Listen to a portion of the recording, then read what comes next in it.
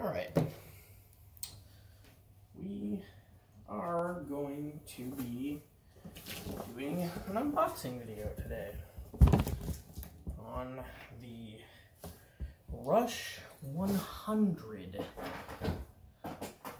60-liter backpack. So, that's what we're doing. This is kind of exciting.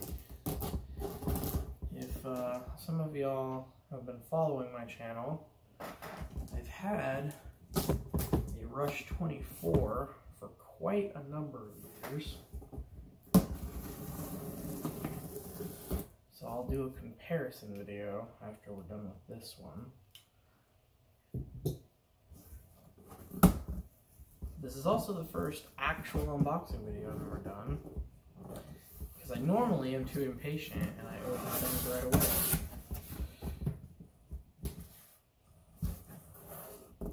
Alright. Let's get a redundant piece of cardboard on top.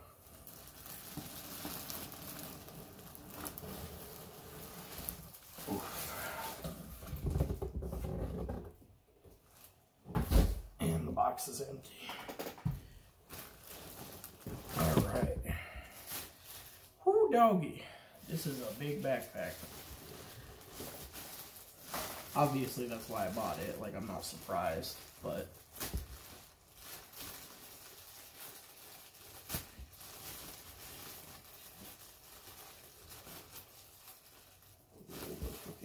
tape off of plastic. And then sigh as I realize this thing is going to become covered in cat hair.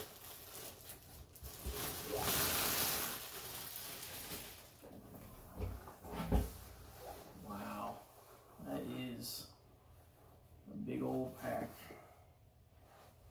Dang. Alright. Let's start breaking into it.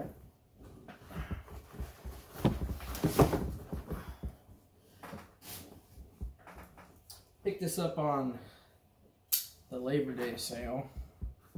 Saw another video of a guy who recently did the same thing. So, not exactly making new content or exciting content here. It's something that's already out there, but there's not a lot of videos on this product yet. I think it was SHOT Show 2019 or SHOT Show 2020, whichever one they do. I don't know how. Is it a year ahead or whatever? I don't know. I don't pay attention too much. Taking all the tags off.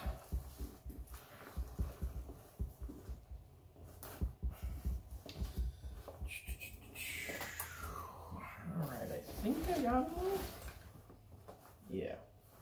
Ooh, I can feel that aluminum frame in there. That's pretty sturdy. Alright. Now, God, it is already starting to get covered in cat hair. This is ridiculous. Let's see, is there a buckle here? Yep. And a buckle here. Undo those. And there we go. Alright. I am worried sick that this battle belt cummerbund thing won't actually go around my waist. I am very wide. Very, very wide. So we will see. Luckily it's removable, so if it doesn't fit, I can just take it off. I'm not gonna complain. You know, maybe, honestly, you know, it's just Velcro here. You could very realistically replace this with any battle belt or cummerbund or whatever. I guess it would have to be relatively the same size, but alright. Let's get into the pockets, shall we? So let's see. I don't see any on on the interior against the back. So that's kind of good, because I wouldn't want any there.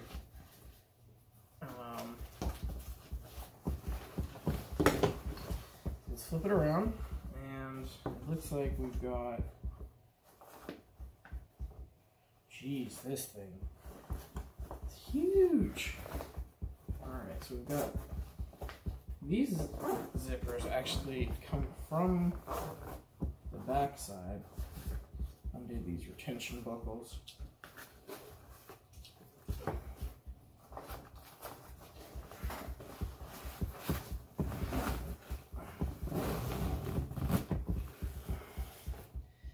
That opens up the main pocket, which is just massive. And then we've got this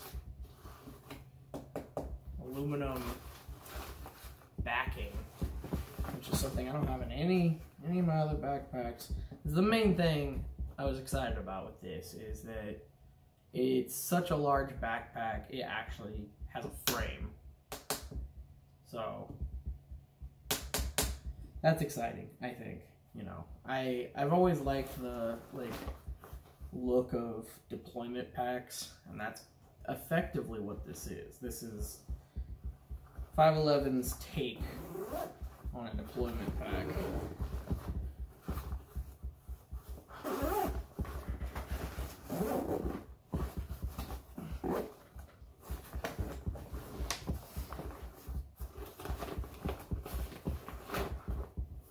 If I'm not mistaken. Obviously I'm not military, so I wouldn't know.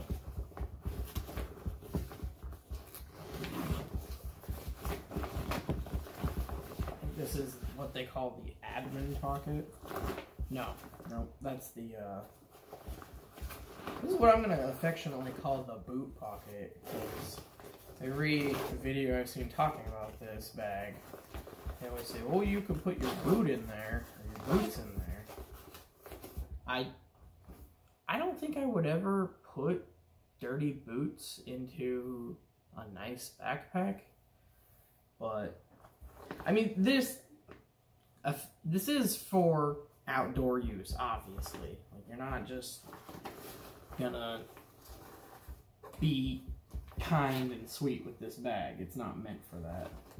You should be roughing it up and treating it all sorts of ways. Here's the admin pocket.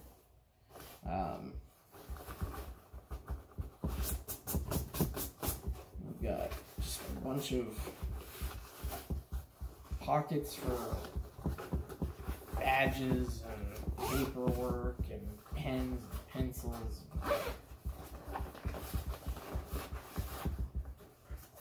Passports and any of that nonsense, if you know you're doing that for your job or whatever. I don't know why you wouldn't just keep that like in your wallet or something. I don't know. I'm an idiot though, so. And apparently these here, these side bags are actually detachable, to my understanding. Yeah, I can see where they're detachable. That's kind of neat, you know, throw those on something else. But, yeah, I'll do one last look. And that is the 511 Rush100 60-liter backpack. I'll be doing some more videos on sizing it, wearing it, throwing some extra packs on it and shit. But that's it for the unboxing, so have a good one.